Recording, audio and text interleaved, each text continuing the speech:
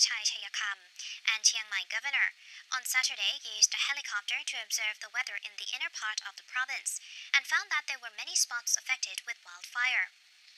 An average amount of PM 2.5 in Chiang Mai on Saturday still exceeded safe levels. Some people sought refuge in indoor safety zones established by the provincial administration. In Mae Hong Son, Corps Commander of the 3rd Army Area Command and the Director of the Regional Center responsible for preventing and solving smog traveled to Mae Hong Son to follow up on the problem and lay out guidelines to tackle the air pollution.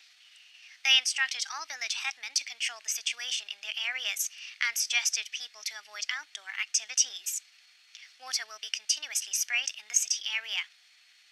Deputy spokesman for the Prime Minister's office, Colonel Atisit Chainuwat, said Prime Minister General Prayut Chan-o-cha was worried about people in the north and instructed the Ministry of Natural Resources and Environment, the Ministry of Interior, as well as provinces currently affected by PM 2.5 to step up measures to tackle the air pollution.